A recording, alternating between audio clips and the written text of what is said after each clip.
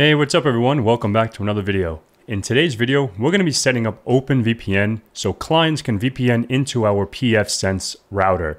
So if you guys are looking to learn something new today, let's get into it and have some fun. Before we do that, please like, subscribe, and share, and let's keep growing the channel. Thank you so much, and let's jump into it now. All right, folks, so here we are on the desktop. Let's go ahead and get logged into the firewall. And let me refresh this, make sure I'm all logged in, and I am. Okay. So first things first, we want to make sure we can go to VPN, and we have a few different VPN options here: IPSec, L2TP, and OpenVPN. OpenVPN is what we're going to be using today, and we have server, client. This can be all configured different ways, but we're going to go ahead and use the wizard today. Okay, so in the wizard, we have select an authentication backend type. So we're going to use local user access. The other ones you can use for LDAP and radius is like if you have an Active Directory server or any kind of authenticated method. But we're going to do local users. And I do have a VPN server sitting in my office right here. It's over there. And I showed you that little box yesterday, and I have a VPN server on that. So what we're going to do is I want to start completely from scratch. I want to create a new CA so you guys can see. I want to put _CA YouTube, okay? So we can see the difference. And everything should be the same here. This is all good. Palm Beach, InfoSec Pat. I'm in the US, I'm in Florida, whatever. I'm just going to keep it as is. Okay, Palm Beach. InfoSec Pat is the organization, and then the InfoSec Pat is the unit. All right, we're all good there. Let's go ahead and create this new CA.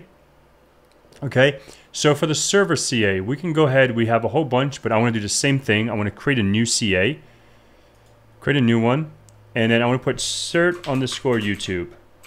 Okay, so I know this is just for YouTube, and we can come down the same thing, and we can create a new certificate. Okay, now we can go through the network configuration. So endpoint configuration, we're going to use UDP on IPv4 only. You have multiple different settings here, but this is the protocol I'm going to use. The interface is going to be the WAN, because typically the WAN is the outside interface that's coming in from your firewall, right? So that's what we're going to be using today. And then the port, the local port is 1194 by default, so we're good here. If you want to be fancy like mine, over there is not 1194, so don't try to hack me. I have not my zip code either, so you can't do, I have something totally different, but it works for me, right? So that's the default port. And if we come down, we can see the cryptographic settings. We can leave all that stuff default today, right? If you just want to get your system up and running. So the local or the tunnel network, let's make this a little larger. See if I can make this a little larger for you guys. Yeah, that should be good. So the tunnel settings. So I'm going to make this, for an example, I'm going to make it 10. I want to put 30 for an example. I'm going to put 10.0.30.0/24. The local IP address network that we want to route this traffic through is my local IP is 192.168.99. whatever. Okay. Concurrent connections, I don't care. We can have as many as we want. And we should be all good here.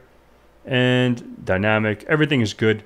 I want to have, because I want my clients to get on the internet, so my DNS servers are going to be Google's DNS and Cloudflare. You can put as many as you want, and go ahead and come down and just hit next. Okay, so this is super critical. Traffic from clients to server, we want to add a permit connection rule in our firewall. We'll add that, and then we'll look at the firewall rules later. Just make sure you have both of those checked and hit next. And now we can go ahead and hit finished. Okay. So now what we need to do is add some users, right? So now let's go ahead and go to user manager. We don't have any users at the moment. So let's go ahead and add a new user. I want to name him Pat, and Pat's going to have his fancy pantsy password. All right. So my full name is Pat Gorman, and the expiration, that's fine. This is all good. If you want to go ahead and create new groups for like over there, I have a VPN users group. So if someone's trying to VPN in, I can add them. But this is just for demonstration purposes. So certificate, let's go ahead and create a new certificate, and we'll name this underscore YouTube. Okay, because this is all for YouTube. Okay, so this is going to be the YouTube one because this is the one that we just created, right? I have multiple. Just make sure you have whatever one you need and make sure it matches, because if it doesn't match, you're going to be SOL and it's not going to work. Okay, so everything else looks good. Let's go ahead and hit save here. Now we have Pat here. Okay, cool. So now what we need to do is come back over to the VPN, OpenVPN, and now we have client export up here. So client export, we have the team, the server that we want to access. We want the interface IP address for the host resolution.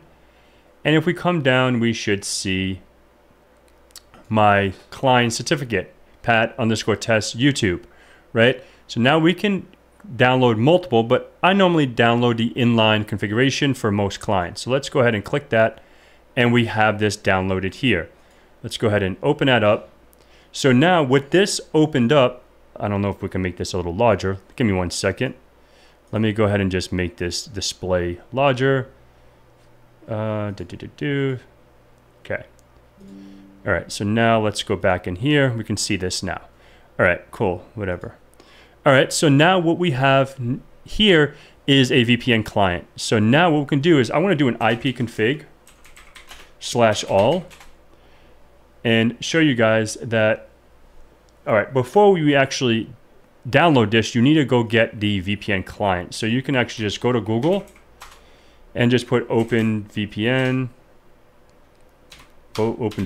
community download, right? And then you can download the client right here for Windows, for whatever. Okay, make sure you have that. All right, this is mad big now, but whatever. All right, so now we have once you install that, you're gonna have another interface right here for OpenVPN. We're not connected yet, so we don't see anything on that network, which we identified, I think is 10.0.30.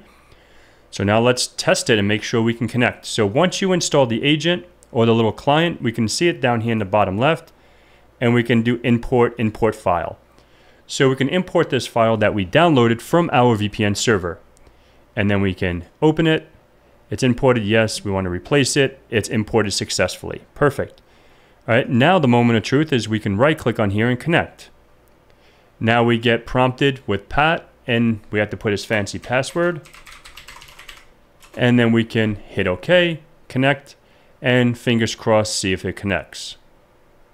There we go, bing bong, it actually connected. So now we can just go ahead and come back here, hit the up arrow, and we can see now we are connected right here. So my IP address is 10.0.3.2, and then I'm able to route through the internet because we identified these DNS servers in our config.